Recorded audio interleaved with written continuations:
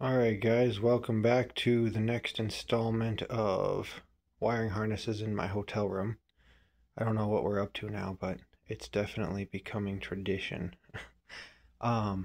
So bringing this one up because it is a new one I have not done before, and that's primarily because we did not get this engine in the US as well. This is a similar ECU to the BRM in the US, but it is for a 16 valve PD 2.0 TDI. So I believe that's around 2006 to 2000 and I don't know exactly 9 somewhere. It's in between it's the late model PD engine before they went to common rail. And being that it's not in the US, we didn't get much for diagrams. I did acquire this setup that's a 14-page diagram. I forget which company these are, but I can't lie, I honestly hate trying to read these. It is not very easy to decipher things, at least the way I like to think about it. But I was able to compare it to the BRM, the 2006 BRM schematics that I do have access to, and I was definitely pleased to see that almost everything matches.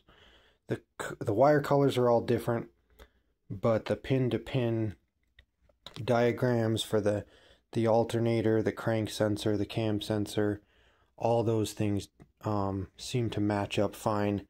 So I would definitely recommend using that. I really like the way everything's traced out here.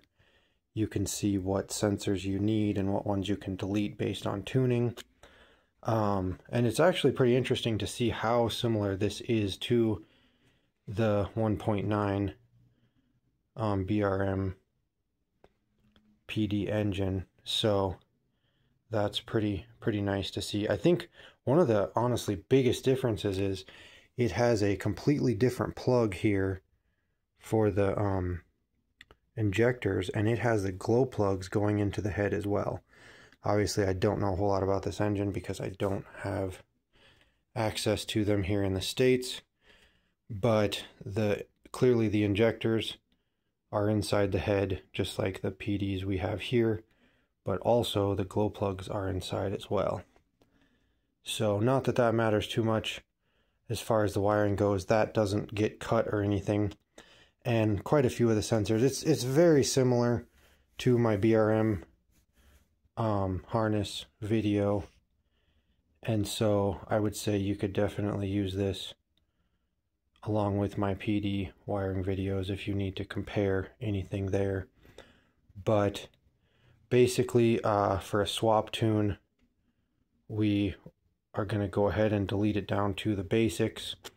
So again, going back to that diagram here, obviously you'd have to talk to your tuner about what you can and can't delete, but this will be a map only tune, so we'll go ahead and delete the mass airflow sensor. We'll delete the EGR, and just kind of go down the line. Like I say, this will have just a aftermarket cooling fan, so that will get deleted.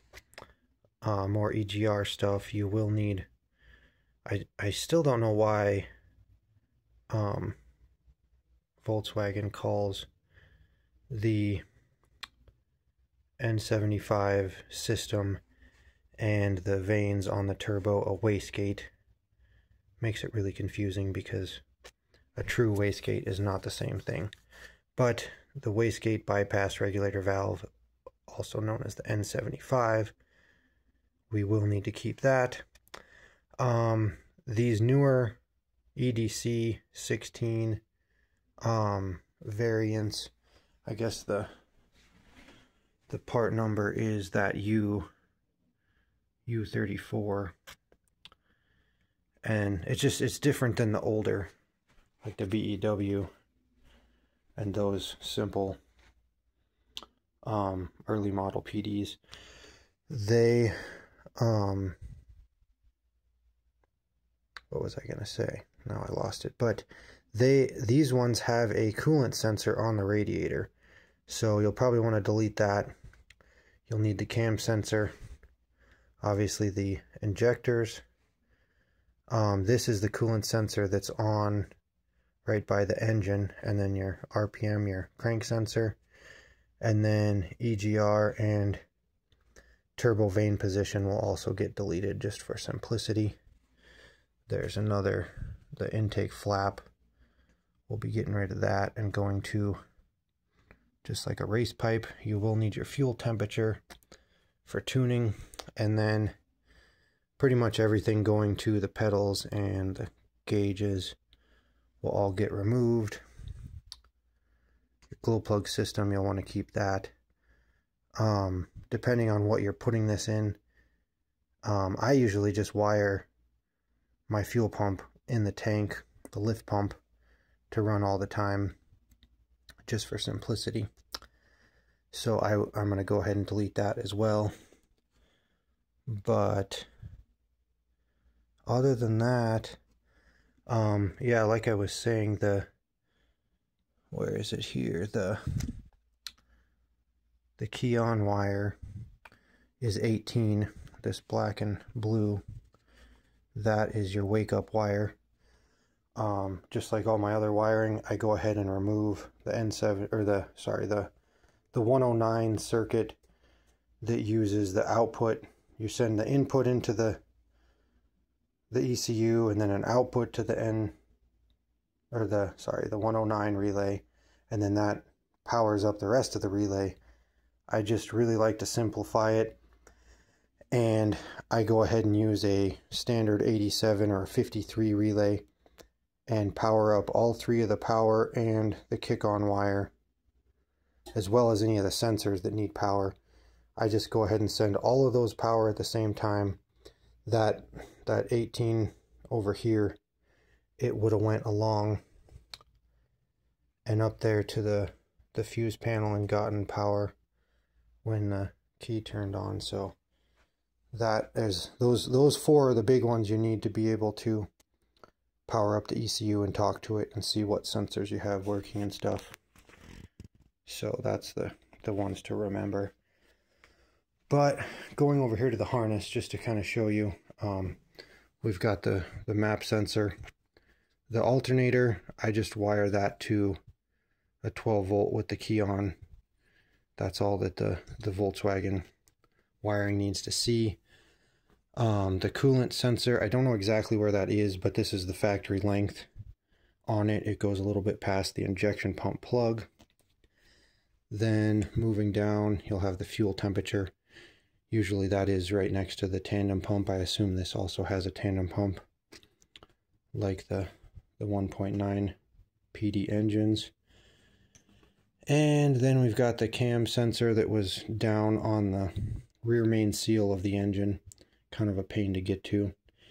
And then the cam sensor is up closer, higher up there, so it's easier to get to. And then this is the N75 valve for the wastegate solenoid, the turbo controller. That's pretty much it out on the engine, or near the engine. And then you've got your glow plug module, obviously. That usually ends up getting cut off, so you'll have to run a 50 amp fuse or something to your battery for that. And then I have my power to that 53 relay I was talking about. That just goes to constant, and I pull off of that for another power so it stays on all the time to power up your OBD port. So if you plug in a scan tool, it can stay hot all the time to save memory on that. And then the second fuse here will go to the ECU for those power wires, as well as like the N75 valve that has power. And this is my key on ignition wire here. That just goes right to the relay to kick it on and feed power to everything. And then this is just the factory ground wire there. And so yeah, again, that has the OBD port has power and ground, constant, and then it also has your CAN bus wires and the K-line wire, which those come out over here, you can see we've got the two CAN bus wires here. And then the K line is pin 72 right here. That would have went out to there. So data connector link, yep, that's what we're looking for. So that's there, and then the only other thing is your throttle pedal there, which is all pretty much straight connections. You end up getting that cut off because it goes into the cab, but you can splice those all back together. And then I just saved out a few of the wires for the brake and yeah, just the brake signal if you wanted to do some kind of launch control or something on it. I don't really know anything about cruise control on these newer ECUs. That is all CAN bus signals, so it's pretty complex to get the cruise control working.